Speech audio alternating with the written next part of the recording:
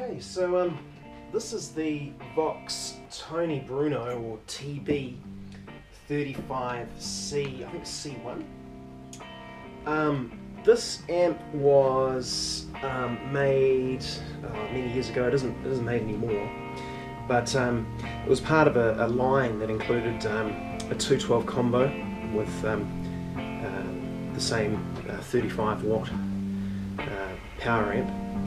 This thing, which is the single 12 combo, 35 watts, and also a lower powered 18 watt combo with a 12-inch speaker. The speaker that's used in all of these amps is the Celestion G1265, which is a slightly warmer sounding Celestion. Doesn't have quite the same sizzle as typical Celestions have. And I think in combination with this amp, it's a really good combo. It's got quite high headroom at 65 watts. The amp, the speaker has high headroom. The amp has 35 watts, and so you can get the amp to crunch and swirl in ways that and compress in ways that are really nice and musical. And the speaker can handle it. The accuracy of the speaker is a really good feature. I thought I'd do a quick demo because the demos that are on YouTube, I think those demos are okay, but I don't know whether they really give you an idea of how versatile the amp is, and that's why I thought I'd have a go at giving you a demo that maybe shows a little bit more of the versatility. So I'm playing with a Gretsch Duo Jet with Bixby and Filtertrons, and the bridge is replaced with an aluminium one. It's a bit beat up, but it sounds good.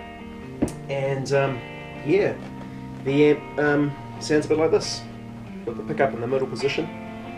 Got the gain on the amp at about 3/4, and I've rolled the volume up on the guitar to about halfway. I think that's the secret to getting great tones from this amp, using the volume on the guitar position. So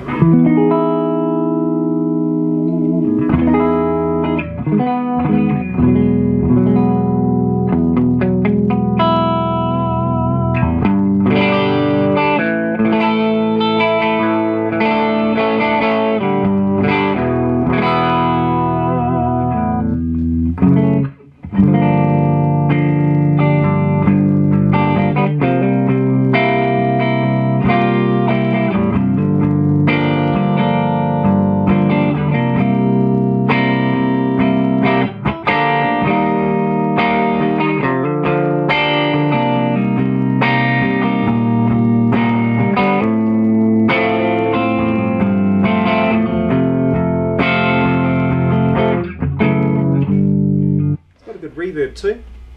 I'll just turn that reverb up so you can hear a little bit about what it does. It's about halfway up.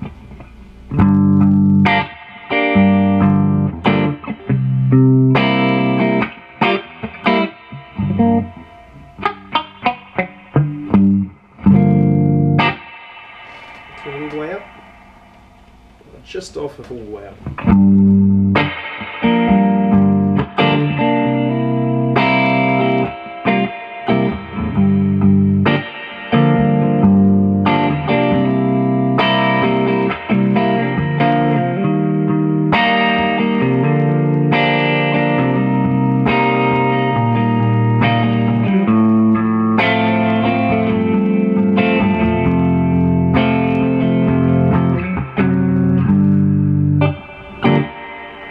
Lovely, lush, surfy reverb, tube driven.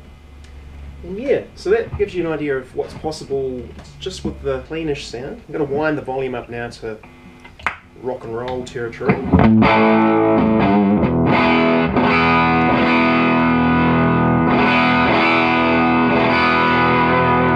know how well that's coming out on the mic, but it's got a lovely mid-gain sort of a tone. Lots of sizzle, lots of compression on the bass, and you can get interesting results with very small changes on the EQ, which is kind of a bit like how a Fender EQ would work. So the bass, you can swamp out the bass if you want to get a really you know, sort of bluesy sound. But I think the key to getting a more versatile sound is to moderate the bass. There's also a bass shift, or a bass boost I should say, switch on the EQ. We'll have a look at that in some other images, but that has the effect of, yeah, sure, it increases your bass, but actually it changes the whole character of the amp. And if you use moderation on the bass control, you can get interesting harmonic interactions, I suppose, by moving the bass up and down and using the shift control until you get a vibe that you're happy with. But yeah, this is great, a great classic rock sound. Let's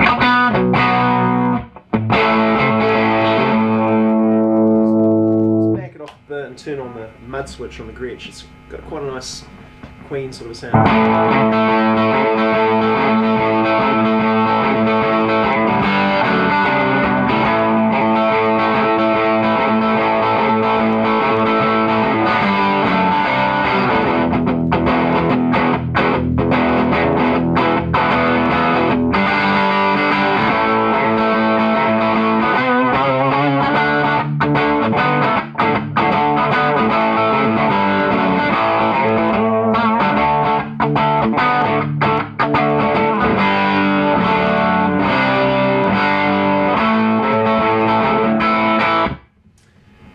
So that gives you an idea of what's possible just with standard sort of settings on the amp. It's also got a macho switch, and what that does is it introduces a sort of a classic, maybe a range master type boost, if you know what a range master is, a treble booster, but with a focus on low mids rather than the raspy treble stuff. And that gives this amp a fat lead sound, which you can switch in and out using a foot switch. This is an example of what you can do with that sound.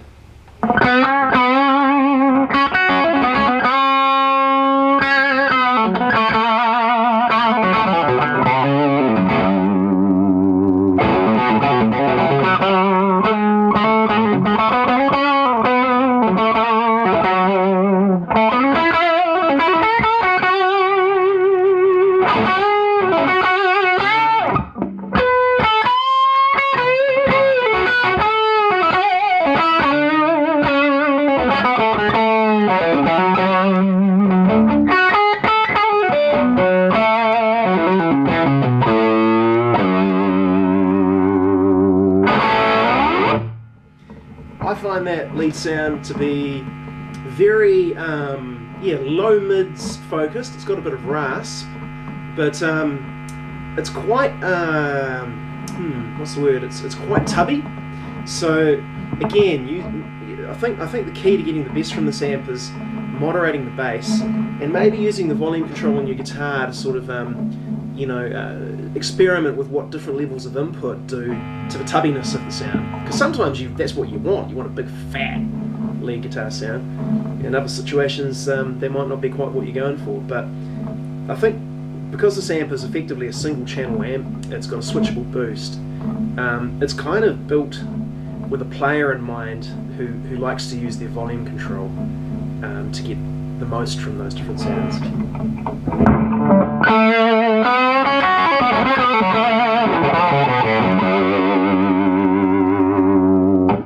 I just back off a little bit, you can kind of hear a little bit of the, maybe a bit more of the harmonics that are possible with that boost on.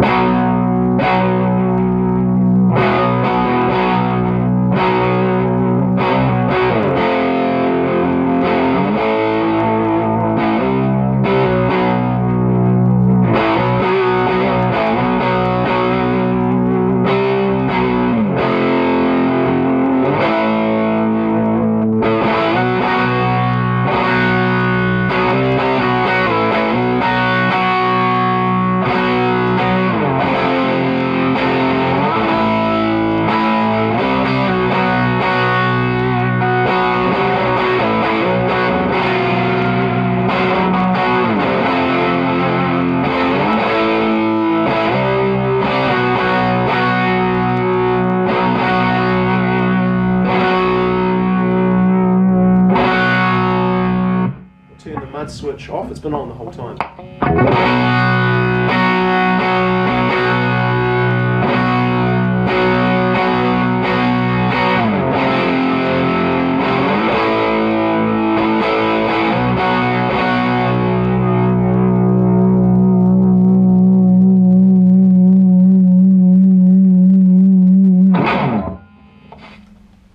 So yeah, there you have it. The other thing that this amp can do is you can defeat the master volume on it, and that's fantastic if you want a clean platform. Just turn that macho switch off for your pedals. So I'll just back off my preamp volume, turn on the master volume bypass, and then all you do is just use the pre.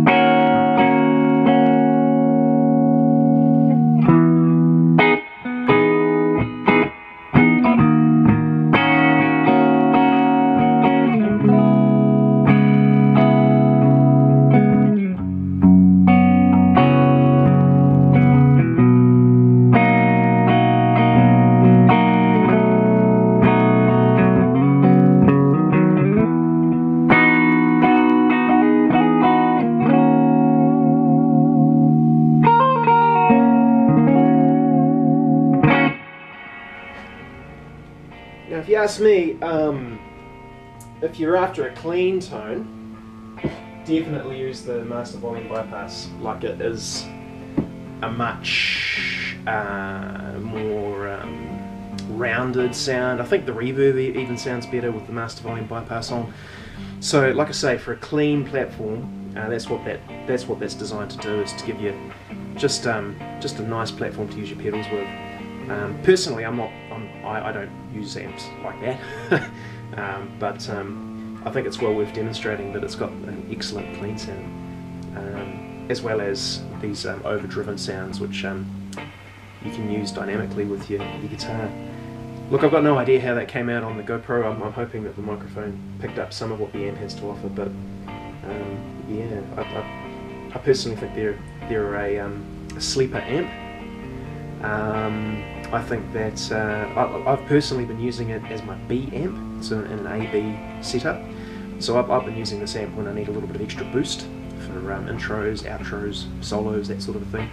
And I found it excellent in that application. It has a different tone than my A amp, which is awesome. Like, I can switch between the two, so that might be something you're going for. But I think even as a standalone amp, it has a really tubby, fat sound, which again you can sculpt using the bass EQ to get different variations on that. But I think fundamentally it's capable of a big fat sound, even though it's got a single speaker. It's a single speaker combo.